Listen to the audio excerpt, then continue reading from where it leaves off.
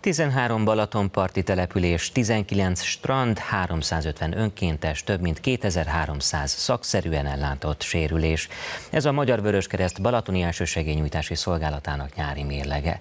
A karitatív szervezet 2007-ben indított programjának a célja, hogy a bajba jutott fürdőzők azonnali segítséget kapjanak az ifjú vöröskereszteseknek köszönhetően. Zoltán és vendége folytatja. A Magyar Vöröskereszt Elsősegélynyújtás szakmai vezetője, Kovács Dávid a vendégem. Jó reggelt kívánok! Jó reggelt kívánok! A fürdőzők, egészen biztos vagyok benne, hogy sokkal nyugodtabban strandolnak, hogyha tudják azt, hogy a parton van segítség, van kire támaszkodni. Ahogyan elhangzott, már 2007 óta zajlik ez a program. Önök, illetve hát az önkéntesek vigyáznak a strandolók egészségére és biztonságára. Hogyan? Egyrészt adnak tájékoztatást, hogyha valakinek mondjuk akár az UV-szint mérésére, vagy a legközelebbi patikának, vagy a legközelebbi orvosi rendelőnének a címére lenne szükség, akkor ezzel is tudnak segíteni. Egyébként pedig azoknak az elsősorban is hála jó Istennek apróbb sérüléseknek a kezelésében, amelyek nem is feltétlenül igényelnek utána orvosi ellátást, de természetesen ez a fajta biztonság ez akkor is ott van, hogyha valamilyen komolyabb esetről van szó, és az önkénteseink segítenek, akár a mentőhívásban, akár pedig a közvetlen életmentésben. Erre is volt már példa. Nézzük először akkor a konkrét eseteket. Idén nyáron egész Európában és Magyarországon is rekordhőség volt. Ez adott plusz munkát? Igen, adott plusz munkát. Évről évre meg lehet figyelni, hogy a napszúrásos esetek, illetve azoknak a hőártalmaknak, amelyek a hosszabb ideig a napon való tartózkodás, adott esetben a fürdőzés szabályainak nem körültekintő figyelembevétele, vagy a túlzott alkoholfogyasztás miatt tapasztalhatók, azok azért ezeket az eseteket, ezeket a rosszuléteket megemelték.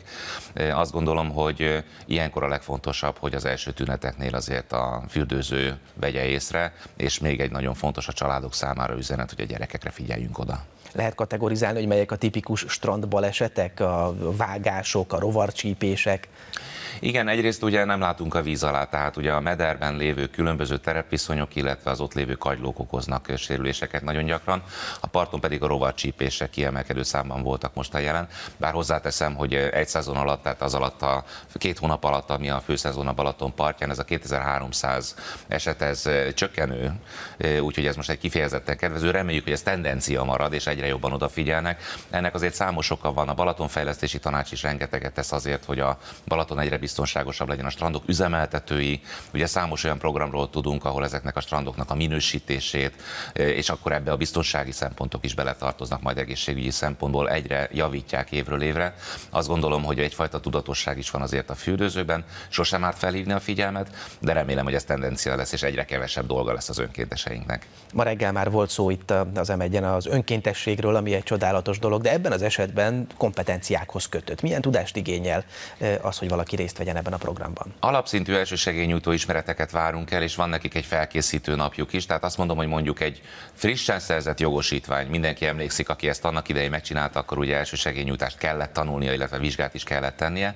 Nagyjából ez az a belépő szint, de természetesen nagyon sokan vannak olyanok, akik ezt az önkéntességet egyfajta pályaorientációként is értelmezik, és mondjuk egészségügyi vonalon tanulnak tovább, nem feltétlenül a sürgősségi ellátásban, de mondjuk orvosnak, dietetikusnak, vagy bármilyen más formában az elsősegélynyújtást igyekeznek majd felhasználni az életük során, úgyhogy azért itt vannak bőven olyan kollégák is, akik kölcsönösen tudják egymást is tanítani, tehát törekszünk arra, hogyha mondjuk 2 fiatal van kint a strandon, akkor az egyik őjük az mindig egy tapasztaltabb kolléga legyen, és akkor ő segít majd megtanulni azokat a fortélyokat, amiket lehet alkalmazni a kezdőknek is.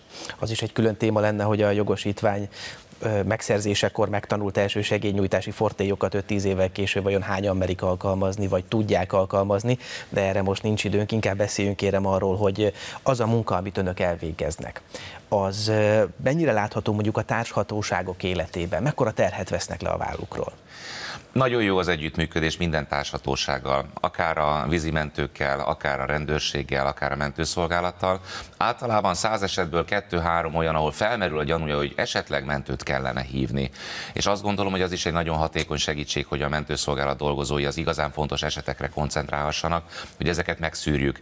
Van egy konzultáció a szolgálaton belül, de természetesen a mentés irányítással is, és hát ezt bárkinek ajánlom, akinek valamiféle kérdése van, hogy szükséges-e a mentő, az idő ellenünk dolgozik, dolgozik-e, vagy a sérült beteg ellen dolgozik-e, inkább hívja föl a mentőszolgálatot, és a mentésirányítás segíteni fog eldönteni, hogy szükség van-e az ő jelenlétükre, vagy akár könnyebben, gyorsabban egy könnyen mobilizálható sérült egy autóba beülve, az ismerőse által a legközelebbi sürgősségi osztályra bevéve kényelmesebben jut majd ellátáshoz. Említette, hogy napégés, rovarcsípések, vágások voltak a jellemzőek, amit el kellett látni.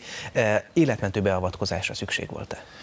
Az idén is volt szükség életmentő beavatkozásra, ez, hogy mondjam, nem a kommunikáció frontvonalába tartozik, mert sajnos nem minden ilyen beavatkozás jár sikerrel. Idén is előfordult olyan eset, ahol az önkénteseknek azzal kellett megbirkózniuk, hogy nem sikerült megmenteni az illetőnek az életét.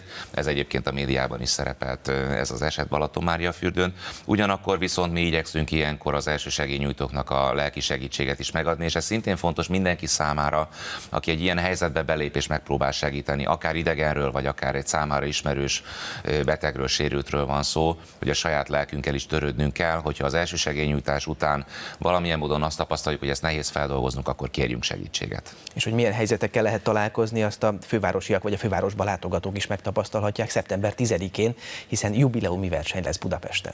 Igen, de azért itt egy kicsit a macerásabb szituációkra igyekszünk fókuszálni, nem ezekre az általában könnyű esetekre, mint amit a Balaton partján tartanak, hiszen idén az 50. országos elsősegélynyújtó versenyt szervezzük meg.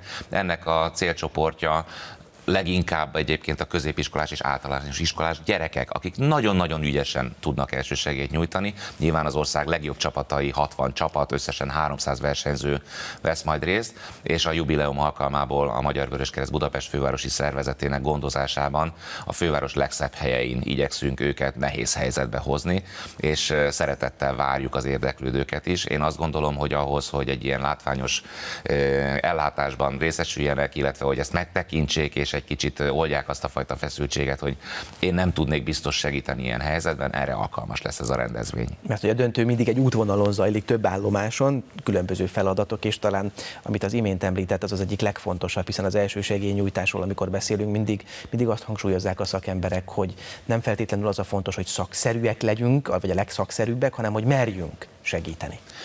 Egy laikus számára a legnehezebb az a pillanat, amikor be kell lépni, amikor el kell dönteni, hogy odalépek-e segítőként egy ilyen helyzetbe. És természetesen a tudás nagyon fontos. Mindenkinek javasoljuk, ön is említette a jogosítványszerzést, mint egy olyan pontot, ahol az emberek nagyon gyakran találkoznak az elsősegélynyújtás témájával, hogy igyekezzünk frissíteni. Én azért azt örömmel mondom, hogy nagyon sokan részt vesznek a különböző kampányainkban, a különböző tanfolyamainkon, ahol van lehetőség felfrissíteni ezt a tudást. Ma már az újraélesztés senki számára nem idegen, és hogyha annyi bátorsága van, hogy felhívja a mentés irányítást, onnantól kezdve ők vonalban maradnak, és az utóbbi években nagyon-nagyon hatékonyan segítenek. Szerencsére erről a médiában, az önök jóvoltából is sokszor hallunk jó példákat. Igen, hogyha valaki bajba jutott embert lát, és nem elég magabiztos, akkor telefonon kérhet segítséget, és akkor azzal már nagyon sokat segített. Kovács Dávidnak köszönöm szépen, hogy itt volt, és mindenről beszélhettünk. Köszönöm szépen.